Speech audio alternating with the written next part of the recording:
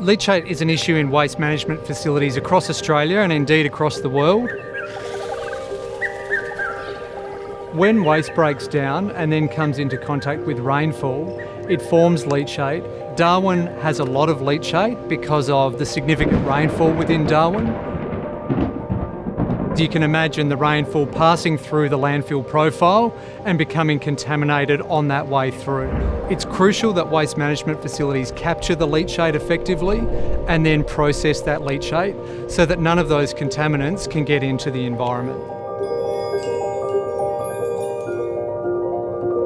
The Water and Carbon Group responded to the City of Darwin's expression of interest. They realised they had a legacy issue with their leachate. We recommended that a pilot plant be established given some of the complexities.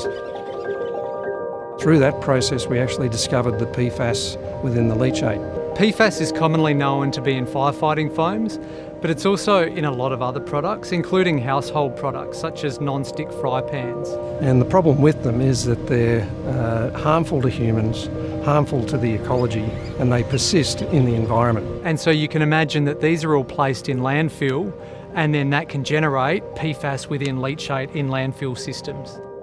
The LEEF system extracts the PFAS using a foam fractionation process, and then it moves into a biological treatment process. And then that water is now fit for irrigation, and that's the final step. But as a buffer to the process, we run it through a constructed wetland where it passively treats any of the remaining nitrates and heavy metals.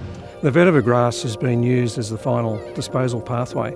It's a closed loop, so there is zero discharge from this treatment plant.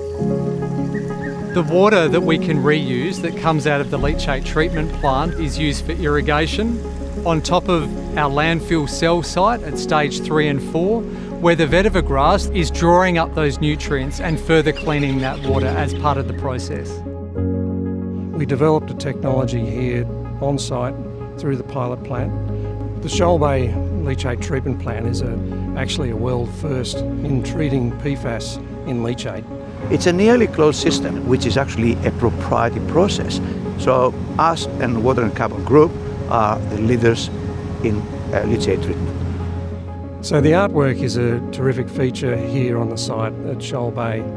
We approached Jason and Trent Lee and Proper Creative. Larrakia Nation also were involved. We are here to protect that natural environment that surrounds us, and the artwork there is a daily emotive reminder of that fact. This new leachate facility meets the very strict standards that the EPA set for us, and during the commissioning phase we've had some very good water quality results come back that actually exceed those requirements. So we're on track to be protecting the environment down at Shoal Bay.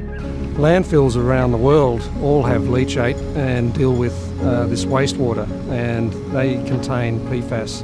And it's a credit to the City of Darwin that they've taken this step forward to deal with the issue. The thing I really like about this project is that it uses an innovative technology that's chemical free. It's all about innovation within the Northern Territory that can also be applied across other cities within Australia and even internationally.